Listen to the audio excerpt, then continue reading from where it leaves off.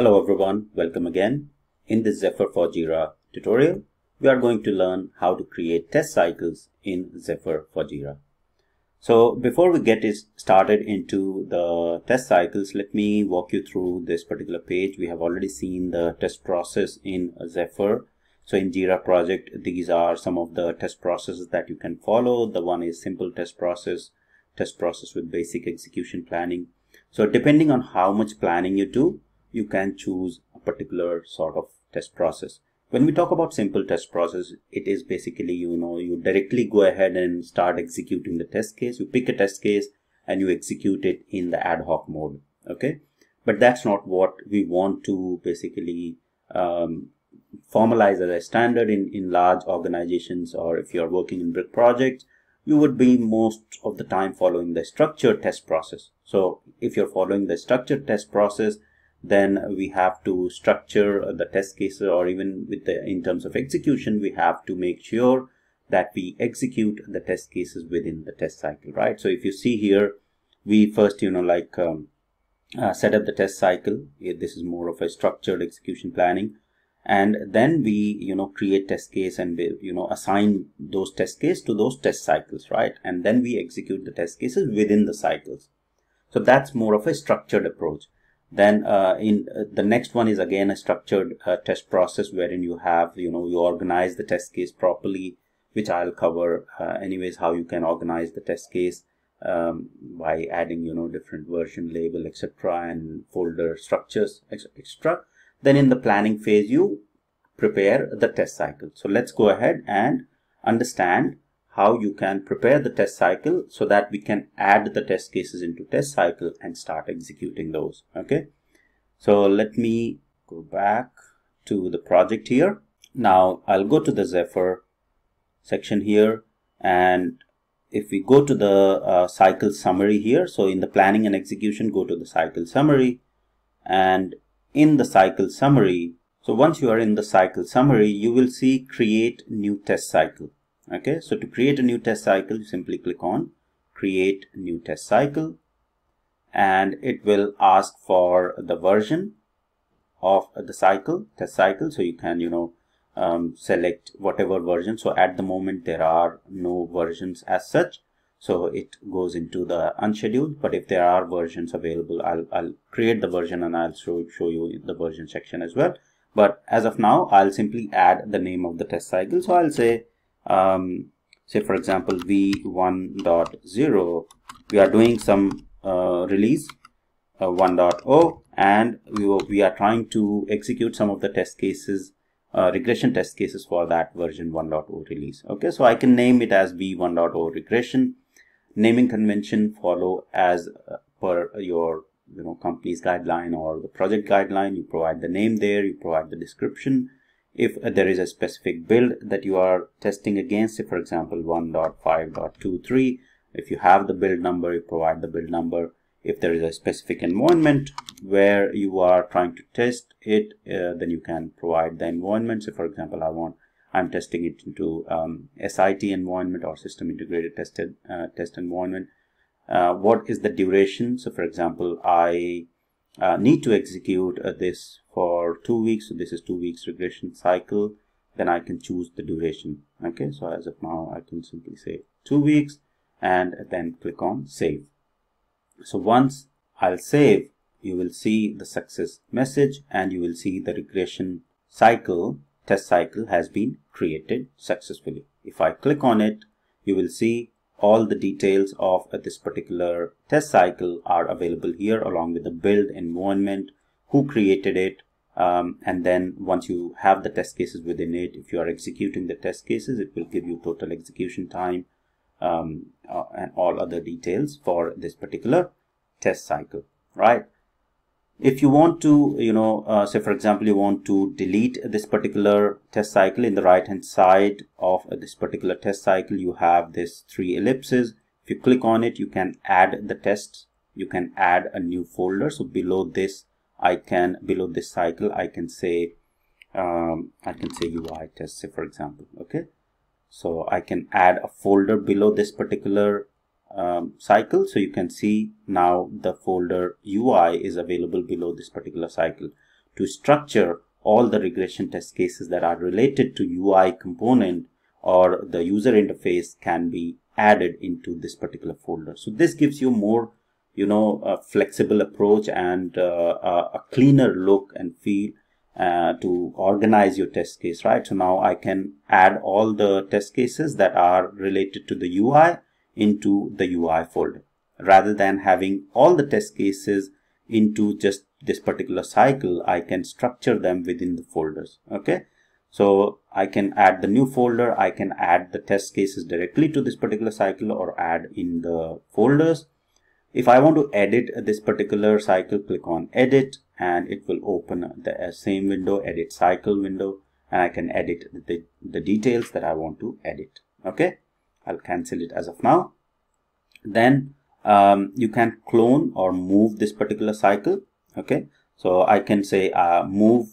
If I click on move, then I can move this cycle from unscheduled to any particular version. So if there are any unreleased, say for example at the moment there is only unreleased and unscheduled, so I can move this particular cycle to a specific version, which is another very important feature. So for example, I have created this cycle but I want to move it to another version or release, I can select that. Okay, the next important thing is around the clone. So cloning, what it helps is, say for example, I'll simply clone. Okay, so it will create a clone of the exact similar cycle with all the details there. Okay, the next important thing is export. So if you want to export the test cycle, you can select the type. So you can select the CSV or HTML or XML, and then export the overall regression or whatever test cycle, right, that has been available. So once the export is available, you will see that the details of the test cycle, if I open it, have been imported into the CSV format, right? So you can see all the details are exported. Let me add a couple of test cases there so it's more clear. So let me say, for example, here I'll add some of the test cases. So click on add test. Now adding the tests within this particular test cycle, I can add individually by typing in the test or via the search filter or by another test cycle. Okay, so I'll cover this adding test cases in detail, so don't worry about that. I'll simply just say I'll type in some. Okay, so I'll pick a couple of tests there, right? If you want to assign it to a particular person, I'll simply assign it to myself and add these. So now these two test cases will get added to this particular folder, which is part of the V1.0 regression test cycle. Right, so you can see tests added. Now I'll close it and these two test cases are added. Right, now if I clone this, we clone it, we create another test cycle. And now if let me open this folder again. So there are two test cases. I have cloned this particular cycle. If I open this particular cycle here and go to the folder, those test cases will also be added if you clone, right? So I have cloned that particular test cycle, and the clone test cycle has all the test cycle details and the test cases also being added. So I don't have to add those test cases again and again, right? Now let me try to export these cycle again and show you the export details. So let me export to CSV and see what all details are being exported from the test cycle. Okay, so let me open this particular CSV file. So here now you can see that this particular execution and all the cycle, you can see that the clone cycle and the test cases that are being added into the cycle are also being exported, right? So this is what the export does. So if you export the test cycle, it will export the test cases that are being added along with the test steps within, right? So you can export the test cycle. Let me close it. In order to delete a test cycle, simply go to the ellipses and click on delete button here, and it will ask for the confirmation for deletion. Are you sure you want to continue? Click on delete if you're sure and want to delete, and you can see the test cycle has been deleted successfully, right?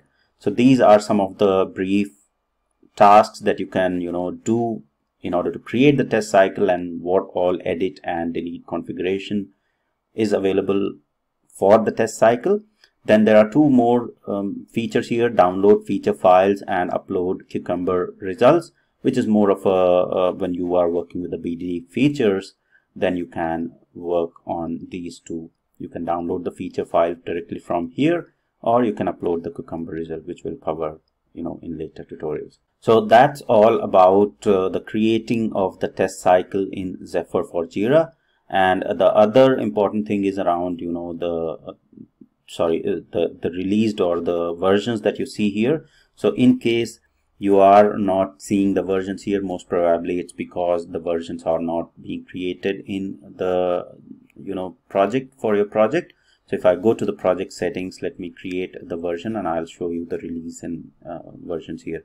So in the project, I go to the versions in the left hand side, and in the versions I can create a version. Okay, so let me create quickly. So I'll provide the name here. So let me say 1.1.50, something like that. You can provide the description if there is any start date or end release date for the particular version. So for example, you are releasing every month, you provide the start date and the release date for that particular version. Provide the description and click on save. So this will add version 1.1.50. And now if I go back to Zephyr, I should be having that version available into my test cycle. So I can map my test cycle to a particular version.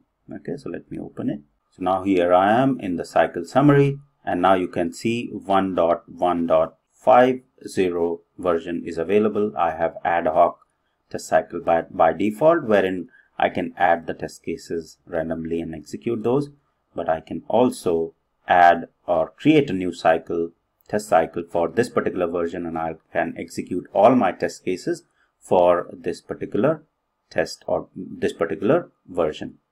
Okay, and I can also move this particular or any other test cycles that I have created. So let me show you the move thing now as well, as we have added the version. So I can select the version. So say for example, this is the cycle I want to move to version 1.1.50, and I can choose that and click on move, and you will see the test cycle clone v1.0 regression will be moved to this 1.1.50, right? So you can see that this particular cycle has been moved from unscheduled to a particular version that is available in this particular project. Okay, so this is a brief introduction of creation of the test cycle, how you can move a test cycle to a particular version, or how you will be categorizing your test cases for a particular version, and how actually you will be doing a more structured approach to your test execution within your project. So that's all for this tutorial. Hope it was helpful. Please do share and subscribe, and thank you for watching.